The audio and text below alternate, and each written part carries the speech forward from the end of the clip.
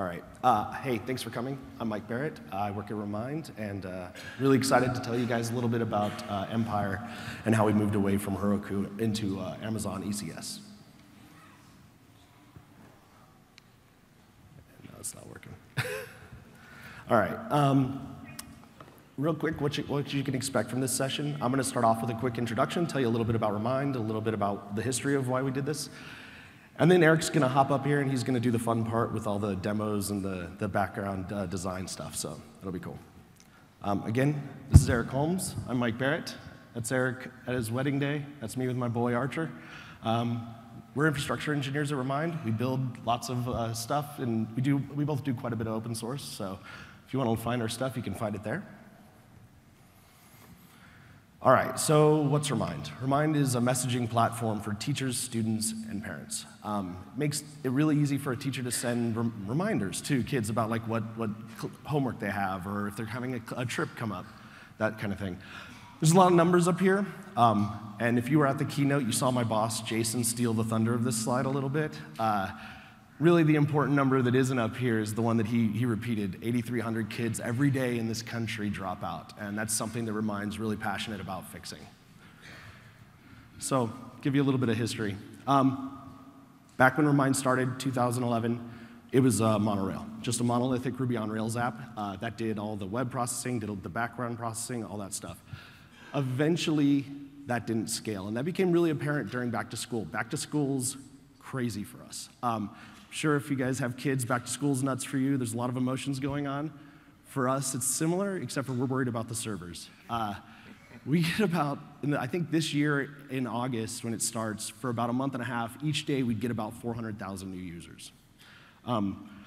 So eventually, when the monolith started to slow down, we started to see it creaking, we broke off our first service. And it worked out really well. It worked out really well for us.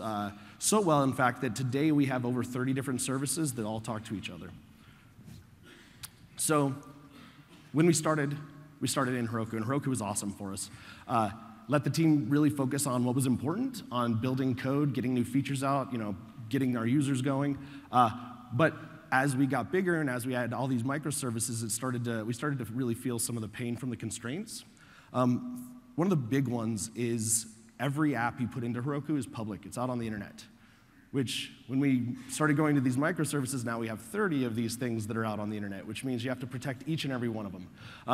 Not only that, but not only the apps, but the databases that you use in Heroku are public and on the internet. And so you have to secure them with these really long passwords and stuff, which is still good practice anyways, but it wasn't a great story for us.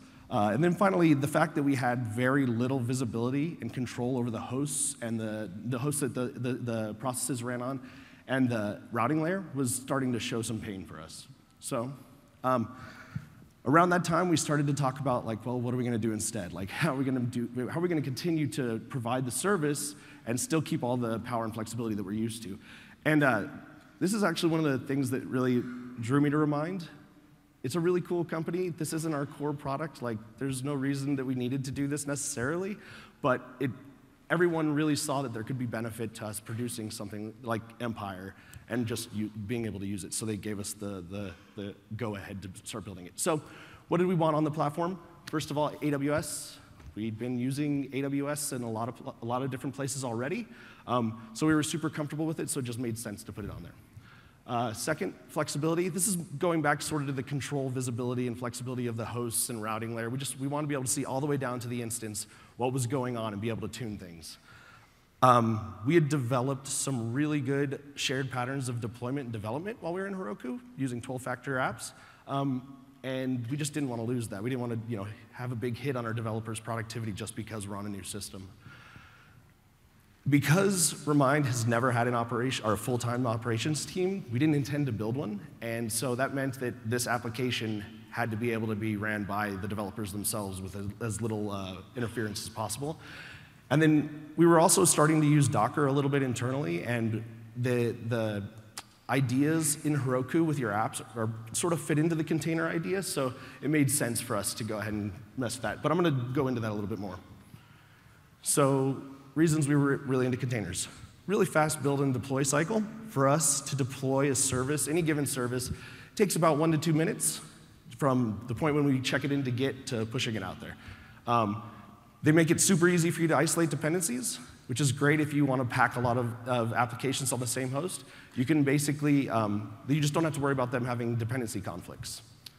So one of the really cool features, and especially with Empire, I think Eric will show the command later, but because of the fact that you're using the same images, you can pull them down and run them on your laptop. And we can actually, with Empire, you can pull down the images and pull down the config and run that locally on your laptop to do development, testing, that kind of thing.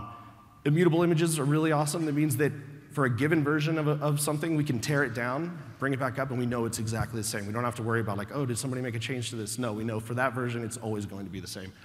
And then because of all these things, we can pack more applications on hosts, and it allows us to better utilize the underlying host resources. And so with that, I'm going to go ahead and hand it over to Eric, and he's going to get to the fun part. Thanks. Thanks, Mike. So I'm going to talk to you a little bit about how we built Empire. So we started building Empire back in January, and we knew what we wanted, but we still had just a really long road of us to actually build it. So we had a few main design goals when we started out. So one of them was that we just wanted it to be really easy to operate.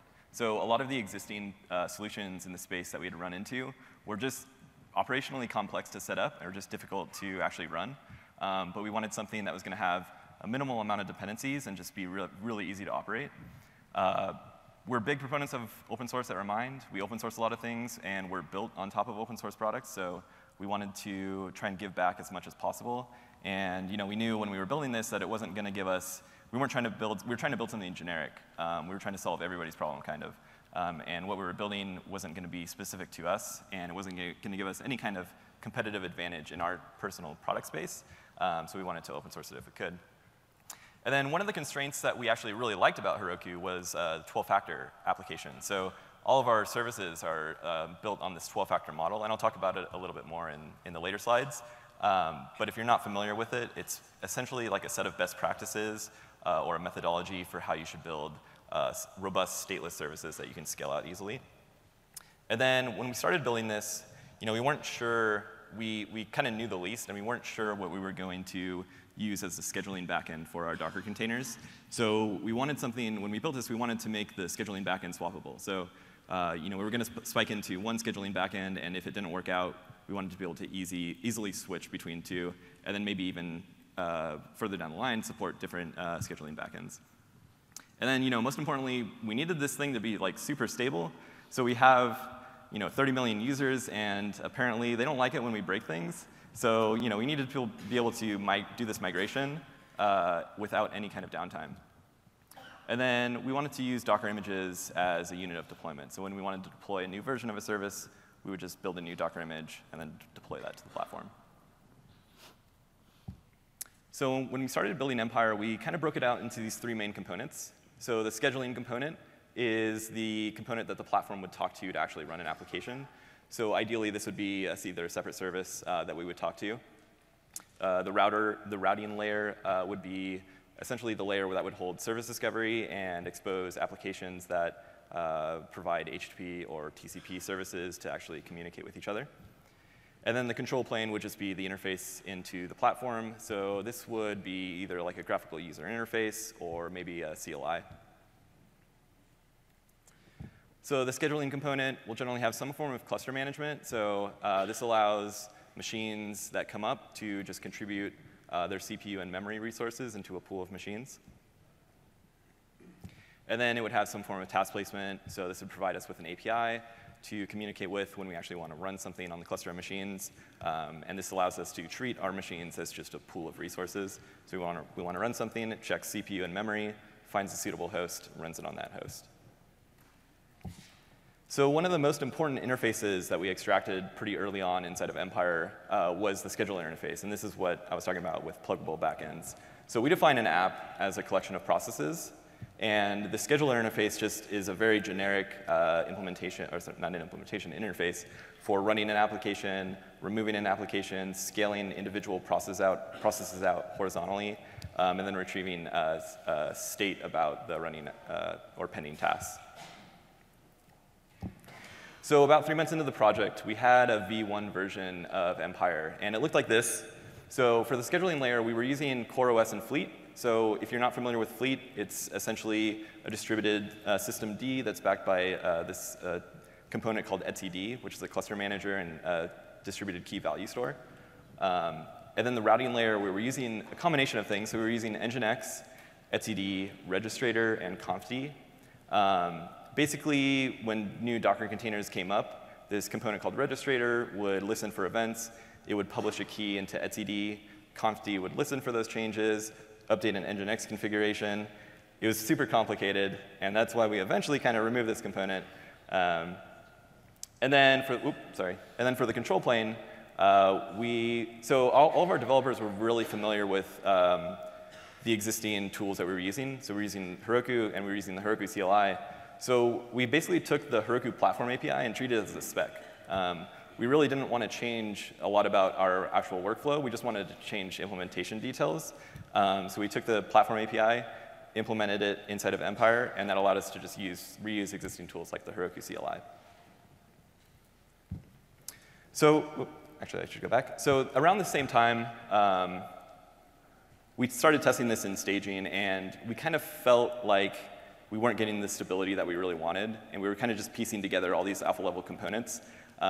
And we were just a little bit worried about actually putting all these components into production. So around this time, EC2 container service became generally available. So EC2 container service, if you're not familiar with it, it's just a cluster manager and scheduler for running Docker images, essentially. So the way I generally describe it, it's probably the easiest way to run Docker images on a cluster of machines. It provides 4 main resources. Clusters are essentially a logical grouping of EC2 instances. Task definitions are basically like templates for what you want to run. So it allows you to specify the container, environment variables, other options to go along with it. Tasks represent just a running instance of a task definition. And then services are one of the most important concepts that we use inside of Empire. And this allows you to horizontally scale a task definition. So you link a task definition to a service, and services will maintain desired state. So if you want to run 5, 10 instances of something, then services are the way that you want to do that. So if we take a look again at that scheduler interface, we could essentially just map it directly to these ECS API calls, which make it really simple. So running an app, we're just going to register a task definition, create an ECS service, or update it in an existing ECS service. Removing an app, just going to delete a service. Scaling processes, we'll just update the desired count. So we spiked into a prototype using ECS as the backend. This was great because it allowed us to remove those existing scheduling components that we had basically built up ourselves and just use AWS services, managed AWS services. So this was services that we wouldn't have to actually run and operate and maintain and monitor ourselves. So we basically told our boss, we're going to throw away 3 months of work because we really believe that this is like the right thing to do. And fortunately, they were OK with that because we were pretty confident that this would be the most stable solution for us moving forward. And this is still the architecture that we use inside of Empire today. So today, Empire is a just really easy to run, open source, self-hosted platform for running 12-factor Docker applications. So I want to talk a little bit about 12-factor and how Docker and ECS really complements 12-factor applications. If you can architect your applications this way, it's a really good way to do things. So 12-factor describes these 12 main tenets for how you should build services. And I won't go through all of these, but I'll go through some of the most important ones.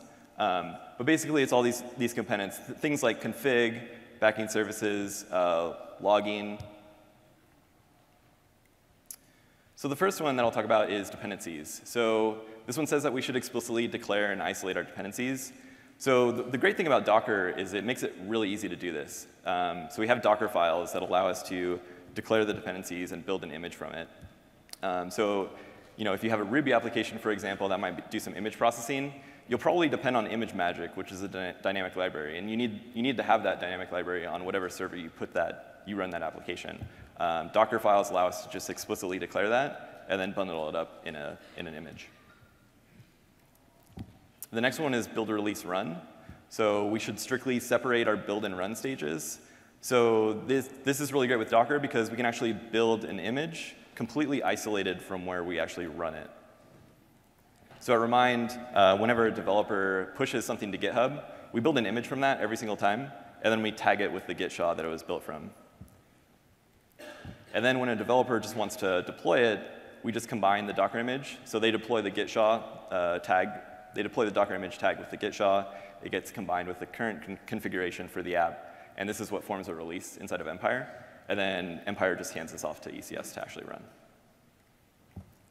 So like Heroku, we support the concept of proc files. So proc files allow you to define the processes, individual named commands that compose your application. So it's not too uncommon if you have like a Ruby or Python application. It might have a web process that has like maybe an API, and then maybe a worker process that does some background processing, maybe pulls things off of a queue. And then when you deploy a Docker image to Empire, it pulls the image, it extracts the proc file from it, and then each one of these proc file entries gets mapped directly to an associated ECS service.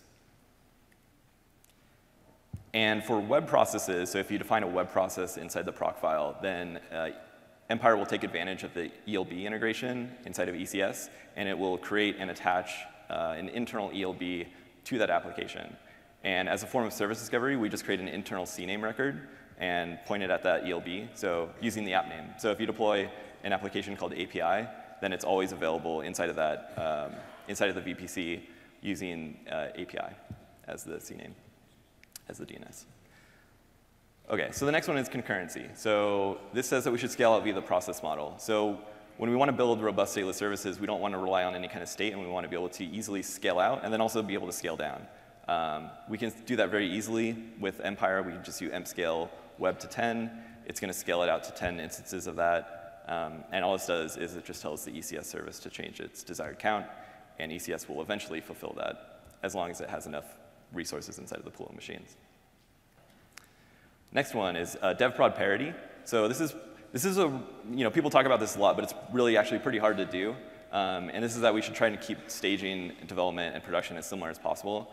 This has been a lot easier for us as we've moved to Docker, because the same image that we build and run in production, developers can pull and run on their local host. And it's almost identical to what we're running in production.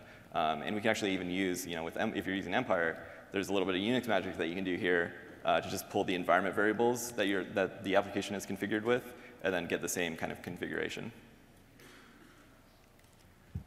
So the next one is logs. So in 12-factor, it says that we should treat logs as event streams. So all of our applications, we just log the standard out. And then we have a daemon on all of the hosts that streams these logs, and it puts them into Kinesis for us. So we have a Kinesis stream. And this allows us to easily support this emp log command inside of Empire, which gives us streaming logs. This is mostly useful for debugging. So if you're in a staging environment, you deploy something, you want to stream the logs and see what's going on, this makes it really easy to do that.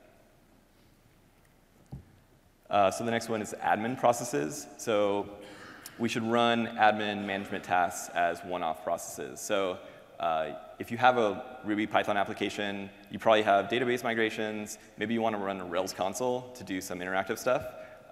This is kind of hard to implement, but we actually implement it inside of Empire. So when you run something like emp run migrate, it'll actually attach your shell to a running container inside of the cluster. And it'll actually be interactive too. So if you do Rails console, you can do some things inside of it. So I'm going to go ahead and jump into a little demo. I'll go ahead and show you how to set up an Empire environment, and then I'll show you how we just build and deploy a simple Docker application. And hopefully the demo gods are good to us, so we'll see. OK.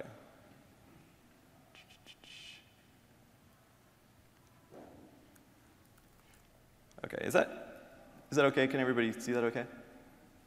All right.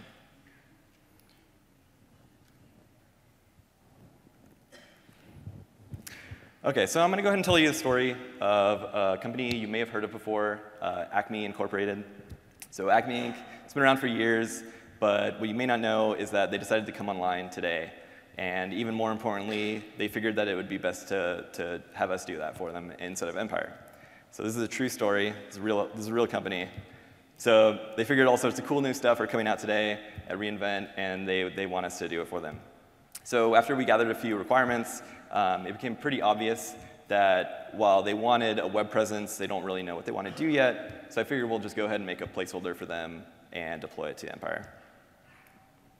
So before using Empire, the only thing that we'll need to do is, of course, set up Empire. So we just need to install Empire inside of an ECS cluster, and then we'll need to install the emp CLI. So I'll just show you real quick how we can do that.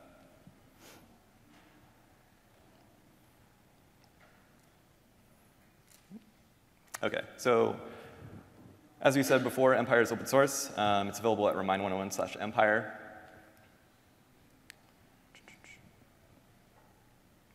So to set up Empire, we provide a CloudFormation stack. This CloudFormation stack is mostly suitable for a demo. If you were running Empire in a production environment, you'd probably want to build your own CloudFormation stack and make a couple of changes to it. But this is a really good way just to try it out. So when you launch the CloudFormation UI, it'll give you a couple of parameters, things like Docker username, email if you're pulling private Docker images. You can provide those here. Most of these you can actually just leave blank. The only one that's required is a key name. This allows us to access into the host. In a production environment, you wouldn't want to do this. You'd want it like a Bastion host or something, but this is OK for a demo. And then you'll just click Next, and then we'll create the CloudFormation stack. So this will take about 10 minutes. I'm not going to do it now just because it takes so long. So I have a pre-existing Empire environment that I'm going to go ahead and use. So the next thing that we need to do is just install the Empire CLI. So the Empire CLI is called emp, and it's available at remind101/emp. And if you have a working Go environment, it's really easy to install. We actually provide binaries as well, but we can just type go get remind101/emp, and this will install the emp CLI. And then the next thing that we'll need to do is just tell the emp CLI where our Empire environment is located. So in the CloudFormation stack, I have an Empire ELB DNS name. So this is the location for the Empire API that we have now. Empire API URL. So I'm just going to set this Empire API URL, and this will tell the Empire CLI where to actually communicate with the Empire API.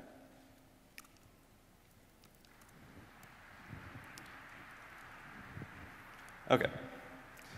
So now that we have Empires all set up, we can just run emp apps to see what we're running.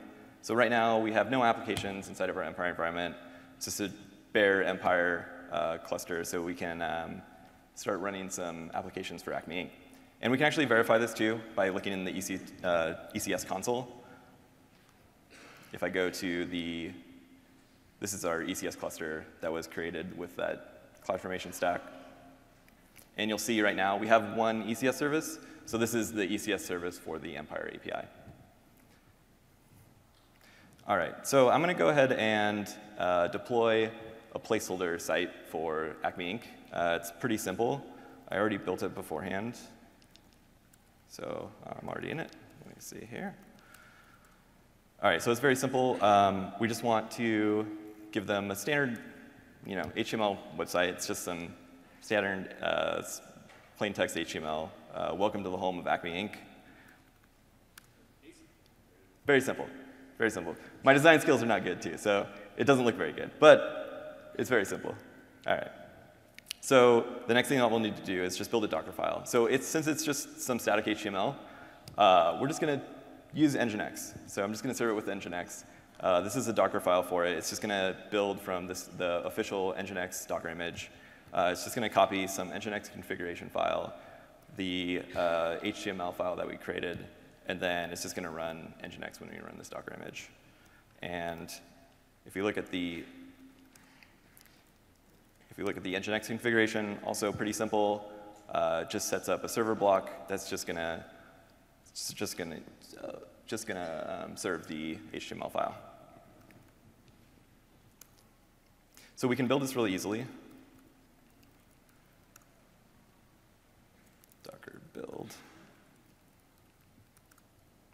So like we said before, great thing about Docker images is they build really fast as long as you have a pre-existing layer cache, which is important. And let me just go ahead and run it just to make sure that it actually works.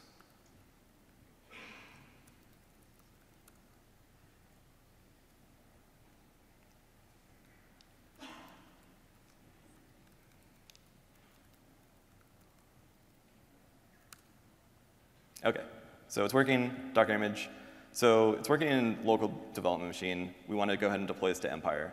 So the way we do that is by the only prerequisite to deploy something to Empire is you just have to host it on a Docker registry. So all we have to do is push this image to the Docker registry, and then we'll just deploy it to Empire. So let me go ahead and do that. So I'm going to go ahead and push the image that we just built. This might take, hopefully not too long. I think most of the layers are already cached. So if you're not familiar with Docker, it uses basically like a layered system. So a single, oh no. Docker, the demo gods are not good today.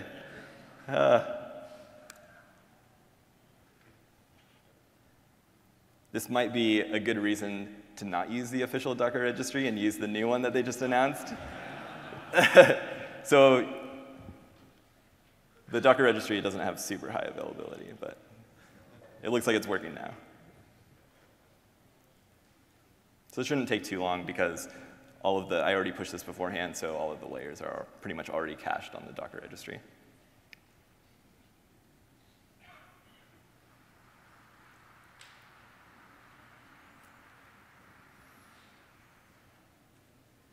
So while that's pushing, actually, I can just go ahead and I'm just going to go ahead and create a new application. I'm going to call it www inside of the Empire environment.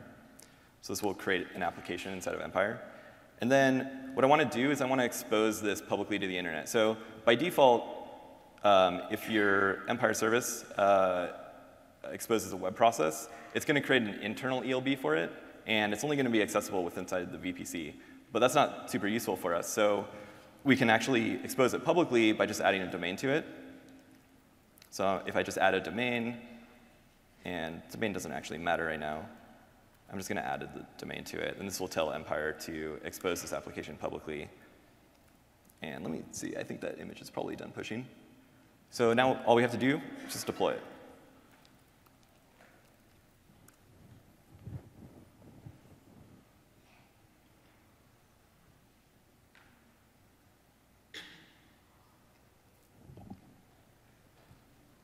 Should be pretty fast. OK. So what that did is it pulled the Docker image. It extracted the proc file from it, tried to extract a proc file. This app doesn't define a proc file, so it uses the default command from the Docker file. And then since it's a defaults to a web process, it created an ELB for it, and that ELB is public. So within a couple of minutes or so, this application should be publicly accessible. We can use the mps command to look at what's actually running.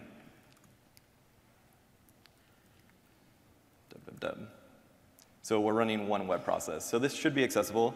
Let me go ahead and grab the ELB, and then we'll try and hit it and see if it works. Let's see, ELB. EC2, yeah. Actually, I want to go to the ECS service. OK. So we'll see now inside of ECS, we have an additional ECS service. You see it's a UUID, and then -- web. What this is the app ID inside of Empire. Web specifies that it's for the ECS service is for the web process. And we can look into this, and we'll see the ELB that was attached to it.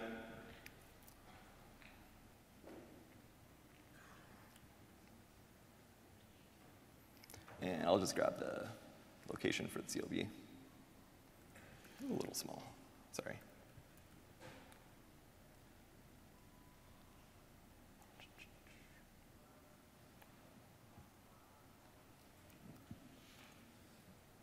OK, so it's working.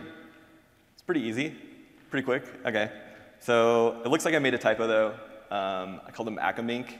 CEO is probably not super happy about that. So let me just go ahead and fix that typo real quick, and then I'll redeploy.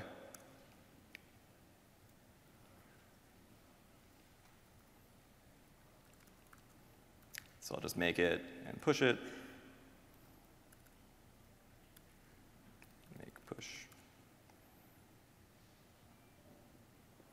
So a great thing about Docker is the quick build and iteration cycle. So since we already have things cached, we just have to build it. Builds pretty quick. You saw it built a matter of seconds. Most of our services do. And then pushing, as long as you have an existing layer cache, pushing generally takes 10, 20 seconds.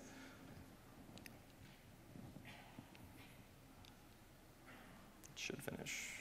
OK. And then I'll just deploy the new image.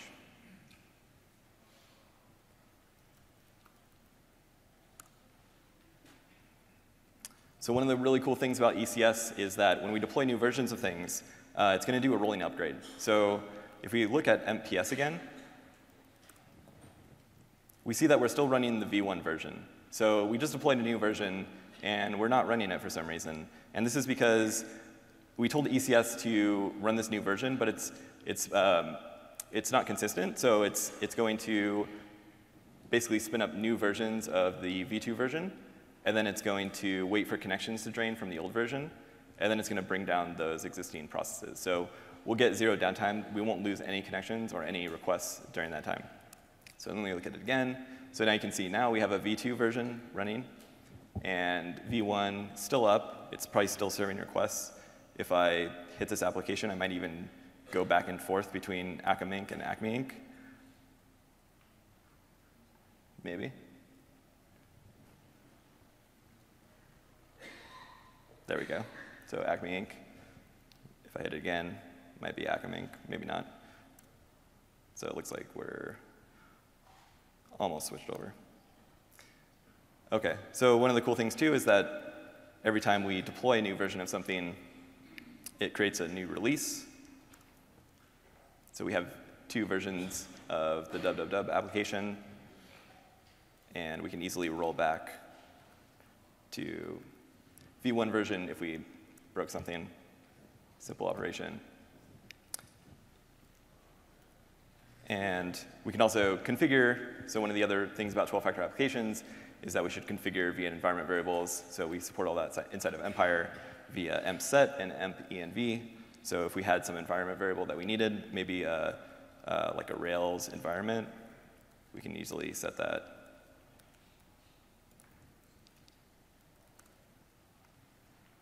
And then look at the environment.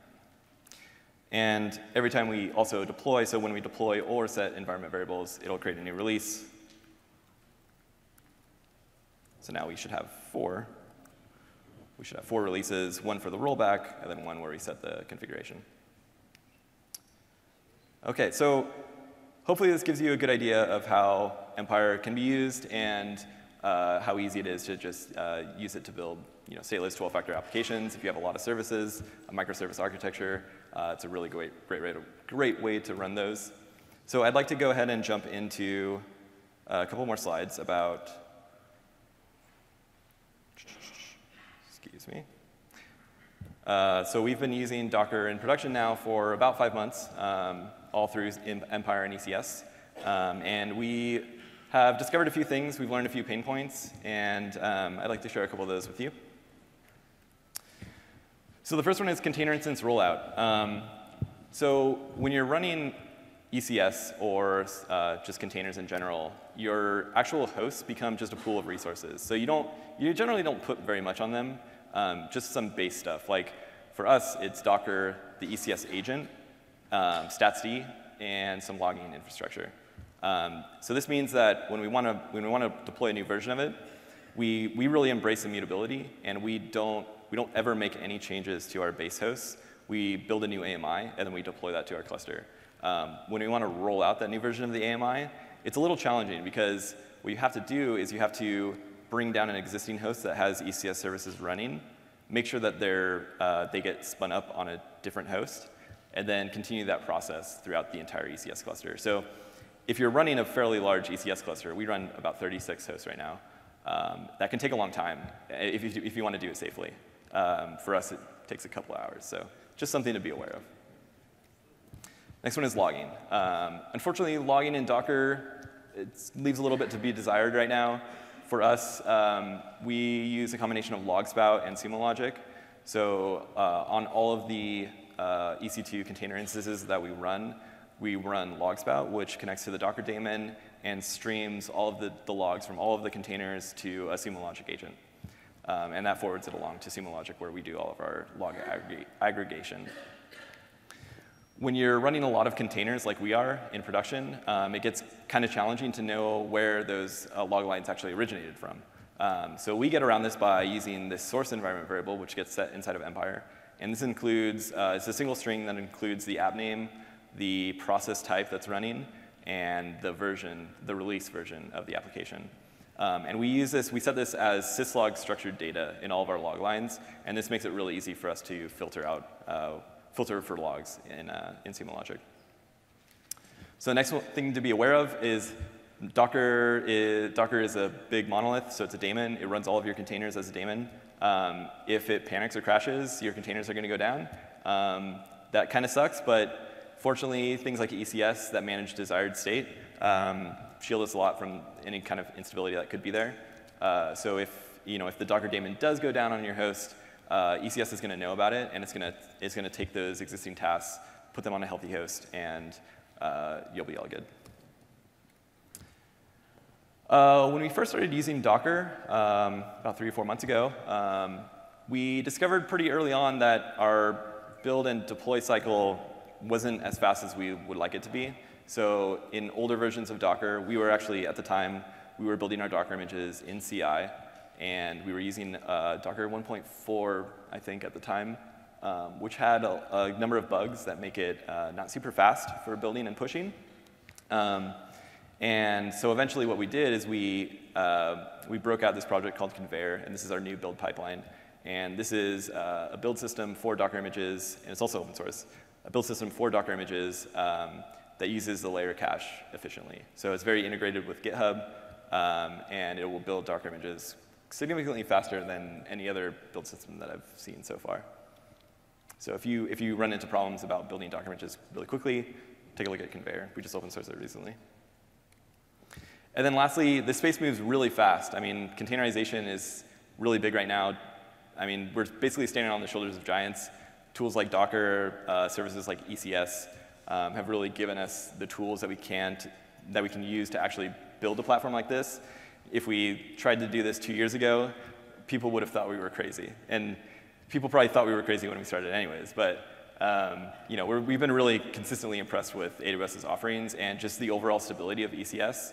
We've been running all of Remind inside of ECS now for, I guess, 4 or 5 months, probably 5 months. And it's been super stable. So we're really happy with it. And so that's the end. And I'll just go ahead and open up for any questions if anybody has any questions. Thank you.